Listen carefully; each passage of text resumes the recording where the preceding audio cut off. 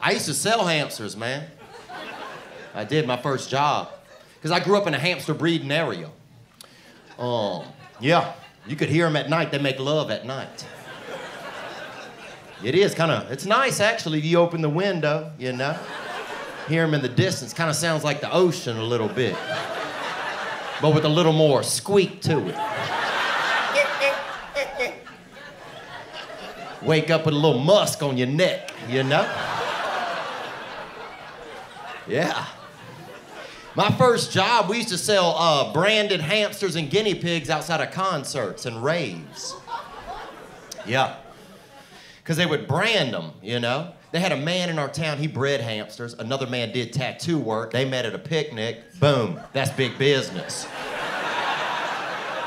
It's actually called a merger, actually. And they would brand them with whatever band was coming to town. They'd put an insignia on the side of that little hamster, you know? Well, it's a hamster. They're gonna live 2 weeks. Let them fucking turn up, man.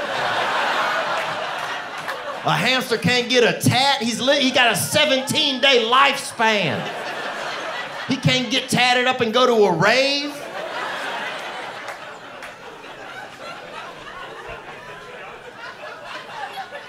When did y'all turn into hamster parents? That's what I want to know. Yeah, they'd brand them with whatever band was coming. AC/DC, they put like an AC/DC on its side. Green Day, GD, 311, Sublime, Gerald Levert. They would. And we'd get out there and sell them at the raves and concerts. Because people leaving concerts, what are they on, sir?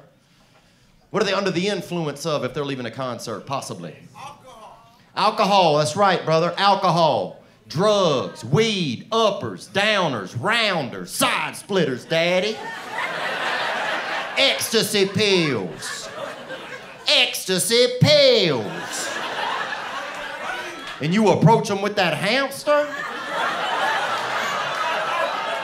That warm, furry, living, lively little eclair of the Lord. You set that thing in their hands, they buy it for $20 every time. First time Green Day came through town, I made almost $600 selling tattooed hamsters and guinea pigs to people on ecstasy.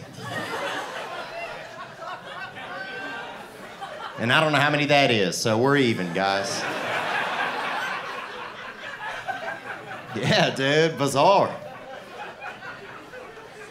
But he had to work, you know, there's only opportunities we had.